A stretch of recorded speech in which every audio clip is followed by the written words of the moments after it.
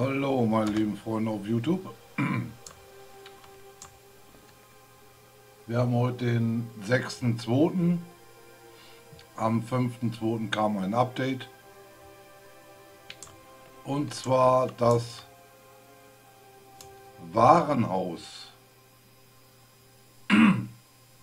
Space-Time Warehouse genannt. Das ist serverübergreifend auf PvP-Servern. Bedeutet, ich drücke jetzt mal die Taste J, dann könnt ihr das sehen. Es hat eine gewisse Kapazität von 1.280.000 und ich habe 100.012 davon belegt. Ich war jetzt unten im Dorf und habe das mal gelootet und ihr könnt sehen, dass ich alles, was hier mit der rechten Maustaste anklicke und dann die Space-Taste, kann ich das alles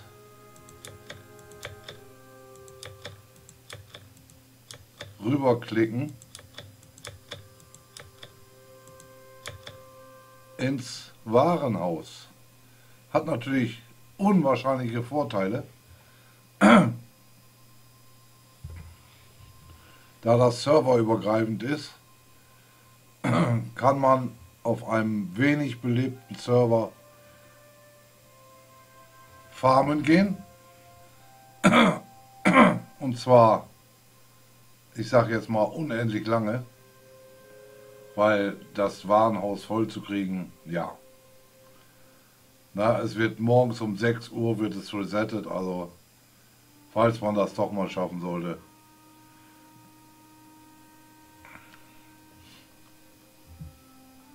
Aber die Möglichkeiten sind halt unbegrenzt. Ich habe es getestet, bin auf einem anderen Server gewesen, habe da Öl gefarmt, habe da Wolfram gefarmt und habe es dann hier rüber transferiert. Man kann es dementsprechend natürlich auch ganz leicht wieder entnehmen. Gehen wir mal. Ich habe hier außen jetzt 3 neue Öfen gebaut. Nehmen wir mal den Ofen hier, der ist für Stein.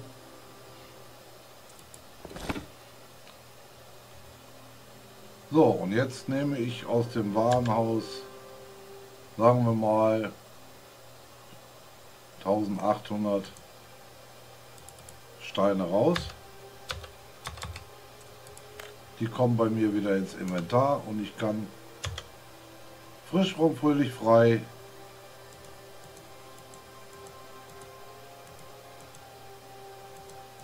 alles verteilen.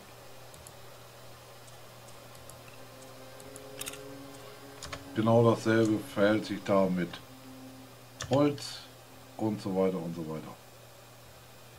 So, mit Holz haben wir hier, das sind,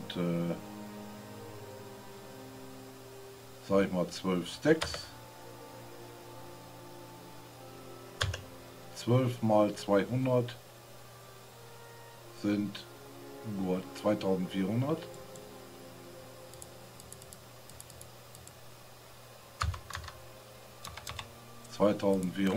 Und zack, habe ich es bei mir im Inventar und kann das hier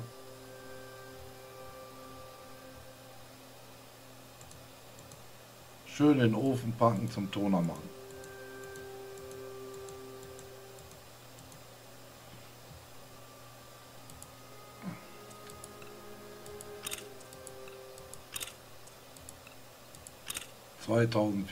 dazu.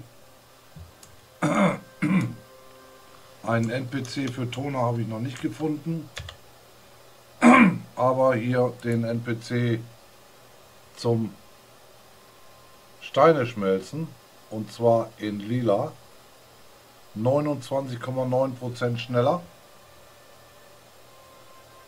Das heißt, er braucht nur noch 3 Sekunden pro Durchlauf und haut die Steine richtig schön durch. Ihr seht, was da schon mal rumgekommen ist. So. Das war das zum Warenhaus. Aber es ist noch mehr Neues gekommen. Und zwar der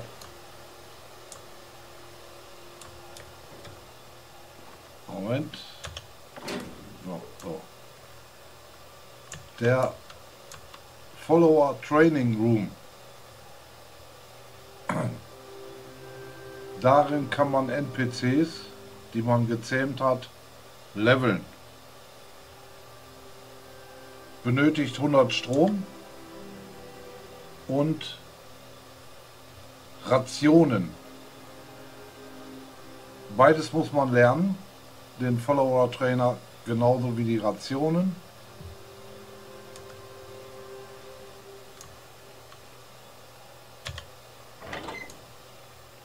Und dann zeige ich euch mal kurz, was dazu gebraucht wird.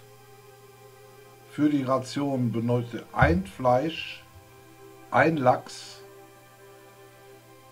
und 5 Wasser. Also Wasser ist da enorm viel, was man braucht. Ich habe inzwischen einen zweiten großen hingestellt, aber der große hier oben war leer und draußen der große auch leer. So viel Wasser für ungefähr 150 Rationen habe ich, glaube ich, gemacht. Und habe da schon einen mit trainiert. Und zwar zeige ich euch auch gleich. Ich verteile nochmal hier gerade den Rest, was ich da gelootet habe.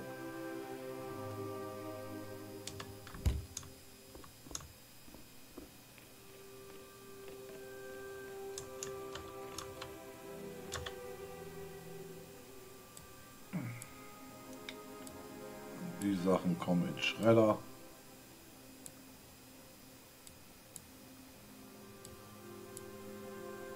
Ja, Stahlboden 2x2 kann auch weg.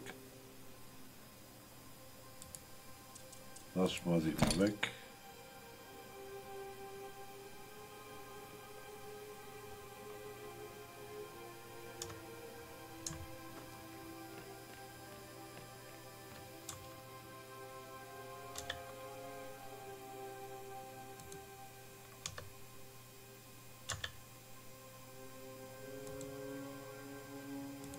Schmeiße ich den mal hier mit rein in den Plan.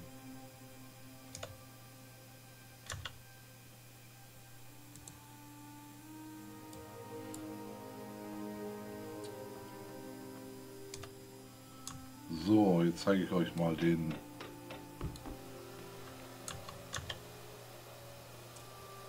hier habe ich von Level 17 auf Level 20 gekriegt. Und zwar macht der mir Stahlbarren 20,8% schneller in Blau. Macht man sich natürlich auf die Suche, dass man eventuell einen findet in Rot, aber das dauert. Das ist, da braucht man Zeit für.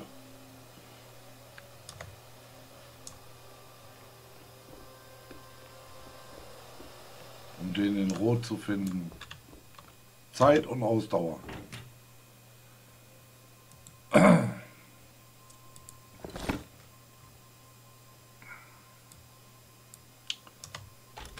So.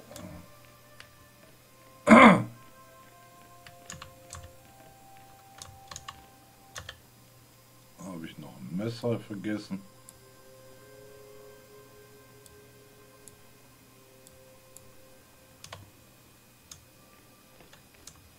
Dann zeige ich euch mal, was grafisch noch passiert ist. Und zwar haben die Fischerdörfer hübscher gemacht.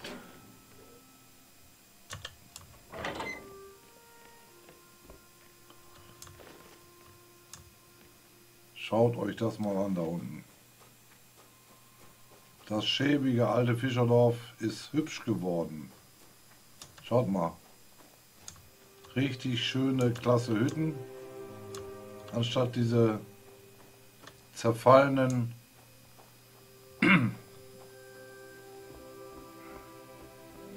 obwohl die zerfallenen eigentlich mehr Eindruck, aber schaut euch mal die Hütten an hier. Hübsch mit Bett und so, Konsolen, die Kisten haben sie dann ein bisschen verändert, anders hingestellt. Und mehr Bäume und Büsche. Ihr seht hier also, ne, auch drüben am Strand, da mehr Palmen.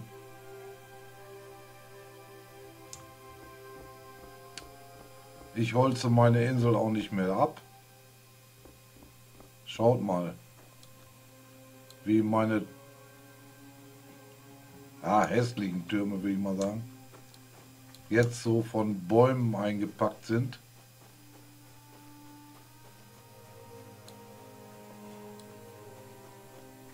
Schaut mal, wie schön das hier jetzt aussieht. Die holze ich auch nicht mehr ab. Das Holz brauche ich nicht mehr. Da gehe ich dann rüber, da drüben hin. Weil man braucht ja jetzt nicht mehr, wenn das Inventar voll ist, sofort wieder zurücklaufen. Jetzt muss man genug Benzin einstecken haben.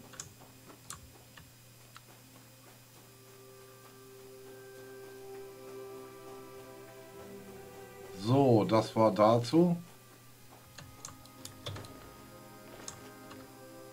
Also die Entwickler geben sich wirklich Mühe. Ich verstehe nicht, warum so wenig Leute das Spiel spielen.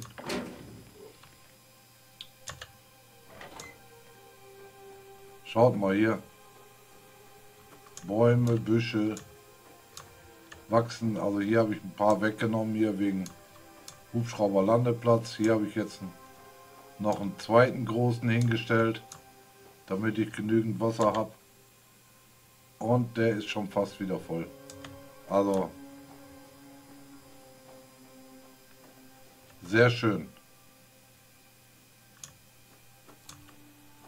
Und dann will ich euch mitnehmen und die Welle 41 probieren. Noch eine kleine Info, morgen beziehungsweise heute am 6. um 17 Uhr wird ein neuer Server aufgemacht. 1497. Da werden wir zu viert versuchen, die Insel O0 zu claimen. Da werde ich auch wieder von Anfang an Aufnahmeprogramm mitlaufen lassen, damit ihr da von Anfang an alles mitbekommen könnt. So, jetzt starten wir die 41. Runde. Mal sehen. Wir hoffen auf Titanpläne und wir hoffen, die Runde zu schaffen.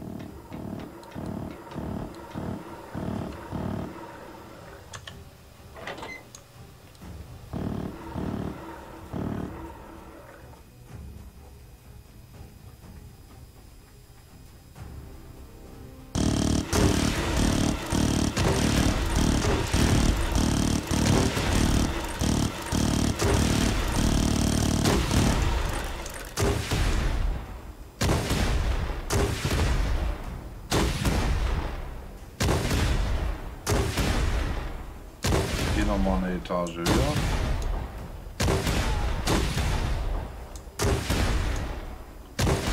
Da kann man das jetzt im Dunkeln richtig schön sehen mit den Feuerfallen.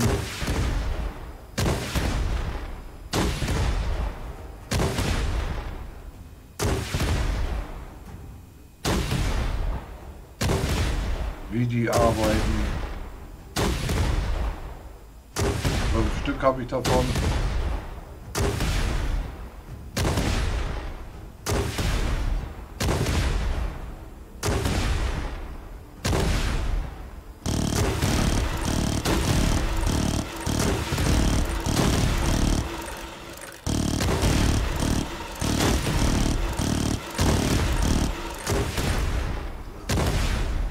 NPCs haben jetzt Level 81.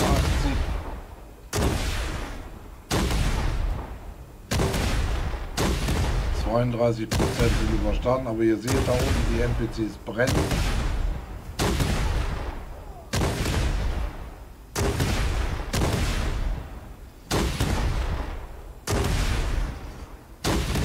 Kann man sehr schön sehen, jetzt so im Dunkeln, wie die arbeiten. Im Hellen sieht man das nicht so.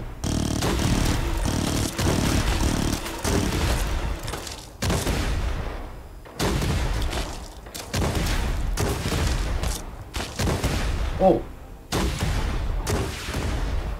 da hat jemand auf mich geschossen.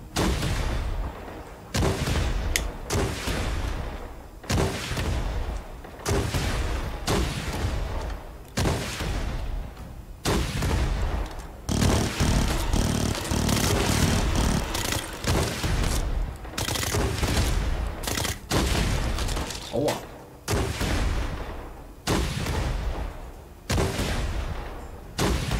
Todesbedrohlich verletzt. Das ist nicht gut. Versuche ich mal.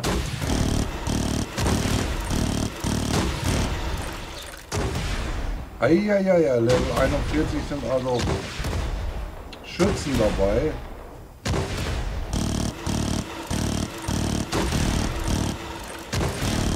Ich habe schon geskillt, dass ich nicht so schnell sterbe. Jetzt versuche ich mal den Weg zu verkürzen.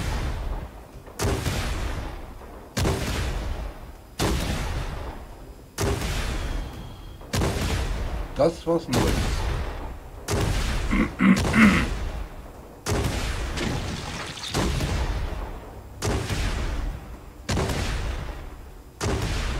Dass die auf mich schießen.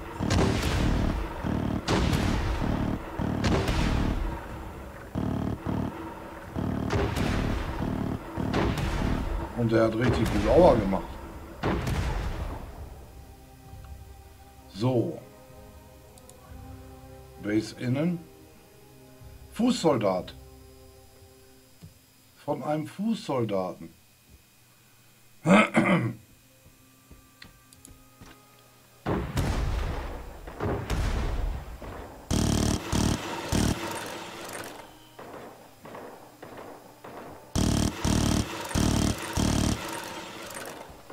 Der Raketenwerfer wird nicht getroffen, sonst würde die Welle abbrechen.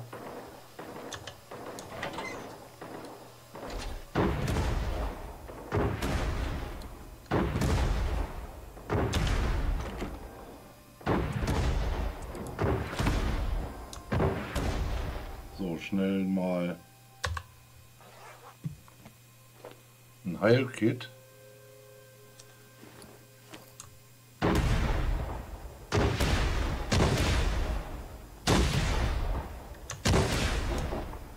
Ein Fußsoldat ist dabei.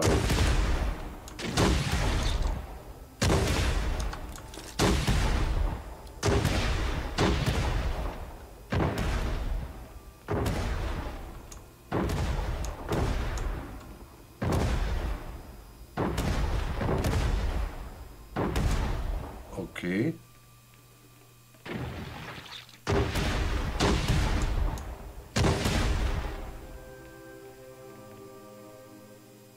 Also der hat das ziemlich gut gelöst, muss ich feststellen. Jetzt ist noch einer über. Die Frage ist, wer?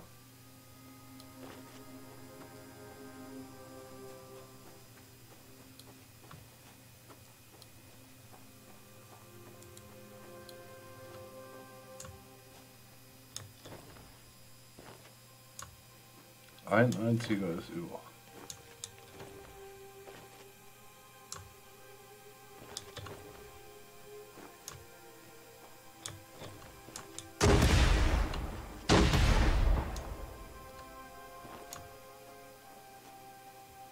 Das war's. Welle 41 gewonnen. Jawohl. Sehr schön. Trotzdem ich gestorben bin. Verkehrte Taste, so. Nochmal von Anfang an looten. Ist natürlich kein Boss bei, aber ab Welle 41 sind dann Schützen dabei.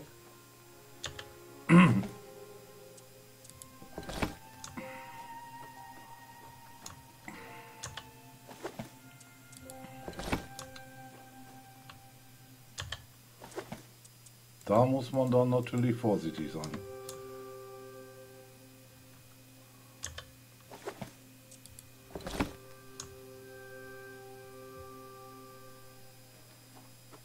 Aber die haben meinen NPC nicht angeschossen. Das ist auch schon mal gut zu wissen.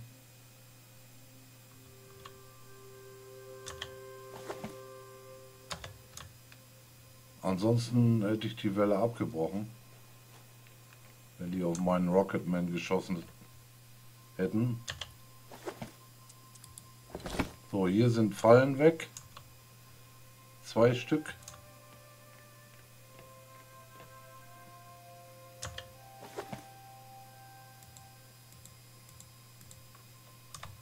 Aber wenn ich bei der Welle hier oder ab 40 2 Fallen verliere, dann ist das nicht so schlimm.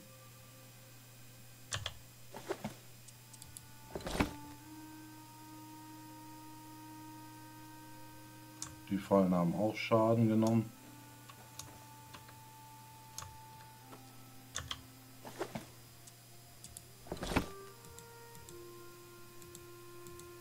Sehr schön.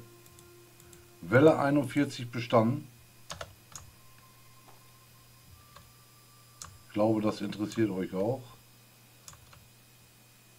Da haben wir mal so knapp 300 Schaden an den Guillotinen.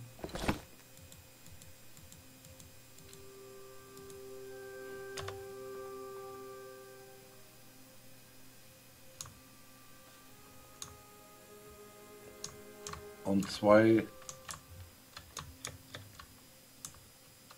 Spike-Fallen verloren. Oder 3. Ja, ich denke mal eher 2.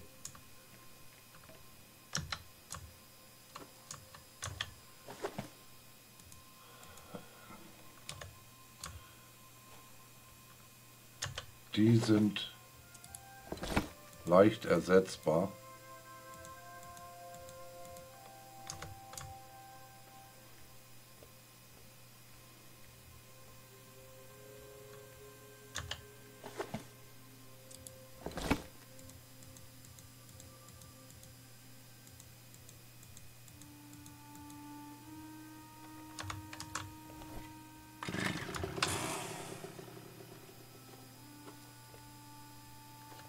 Schauen wir mal, was uns der Loot alles bringt hier.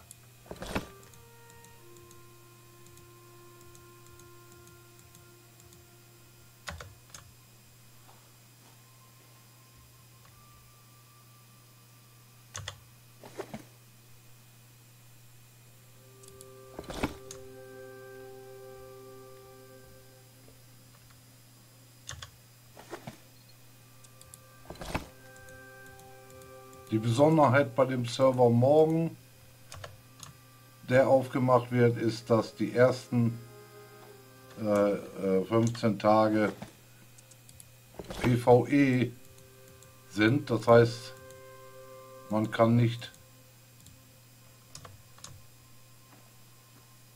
getötet werden. Sprich, man kann sich richtig gut aufbauen.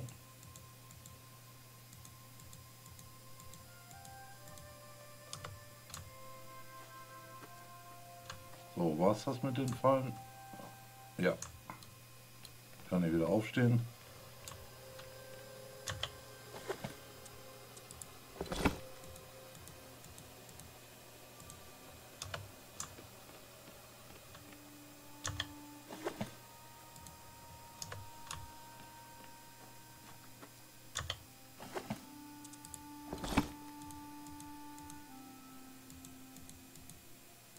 Ich werde euch berichten, wie das vonstatten geht.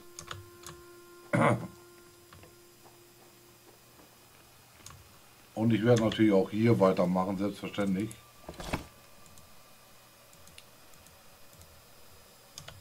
Im Moment habe ich mit den Russen Waffenstillstand.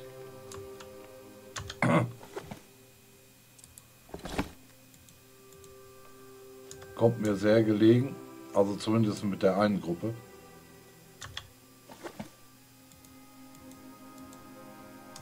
So, ich glaube, das war... Ne, hier haben wir noch was. Oh, etwas ist gut.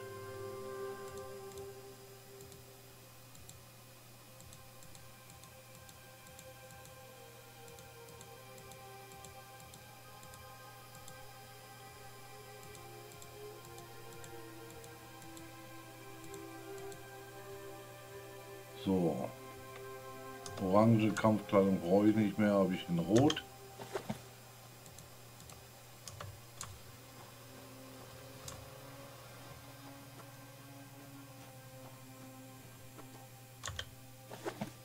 Einer ist bis hierher durchgekommen. Ich weiß nicht, ob ich dann die Stinger noch anders einstellen kann, dass die auf die Schützen geht.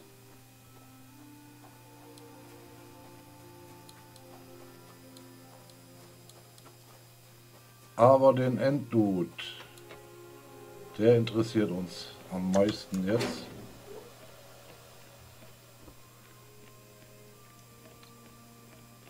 Bei der Welle.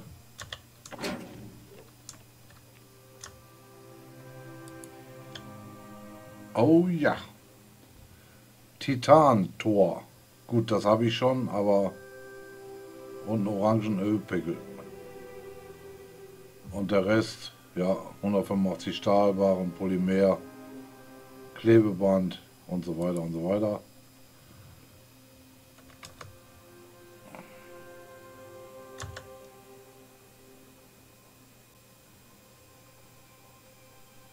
Ein Legierungsbogen, Armbrust.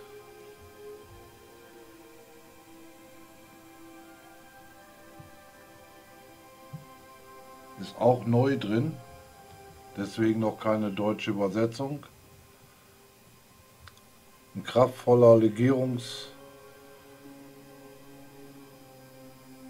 Crossbow, also Armbrust.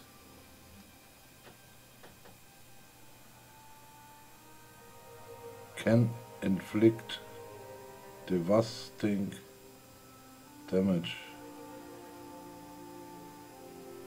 Müsste ich mal übersetzen. Aber hier haben wir ein Titantor. 240%. Gucken wir mal, was das Titantor hat, was ich schon habe. Aus Welle 40.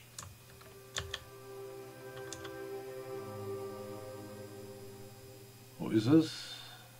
Da. 250 hat das erste.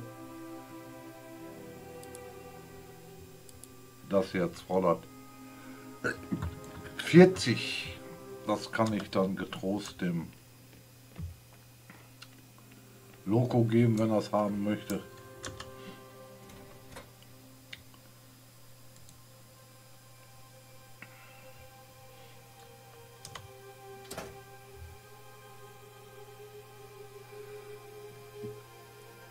So, meine Lieben. Das war die Welle 41 und ein paar Infos über das neue Update. Wenn es euch gefallen hat, dann lasst einen Daumen nach oben da. Über ein Abo würde ich mich sehr freuen. Bis zum nächsten Video. Euer Ballu.